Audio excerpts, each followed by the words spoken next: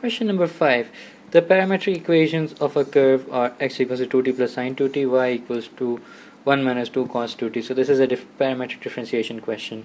Show that dy by dx equals to 2 tan t. So here first we'll calculate dx by dt. So dx by dt is going to be 2 plus 2 cos t. Dy by dt will be 1 minus 2 cos 2t equals to y. So dy by dt is going to be minus 4, sorry plus 4 हो जाएगा, हाँ plus 4 sin 2t. So dy by dx is equals to dy by dt upon dx by dt. So this will be 4 sin 2t upon 2 plus 2 cos 2t. Okay, this will be simplified to 2 sin 2t upon 1 plus cos 2t. We need 2 tan t, so expanding the double angle identities, so this will be 4 sin t cos t upon 1 plus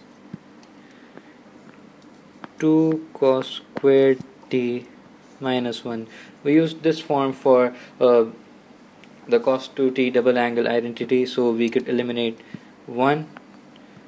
इसके बाद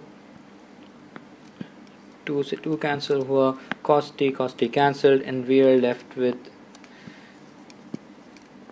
2 sin, we are left with 2 sin t upon cos t, so this becomes 2 tan t. Part 2 is hence find the x coordinate of the point on the curve at which the gradient of the normal is 2. So if the gradient of normal is 2, this means that dy by dx equals to minus 1 upon 2. So minus 1 upon 2 equals to 2 tan t. So tan t equals to minus 1 upon 4. You get your value of t by arctan of minus 1 upon 4. And you get minus 0.245.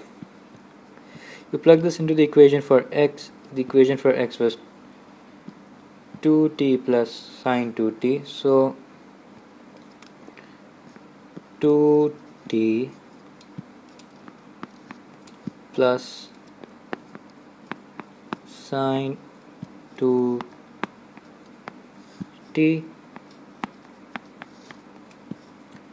and your final answer is minus 0.961.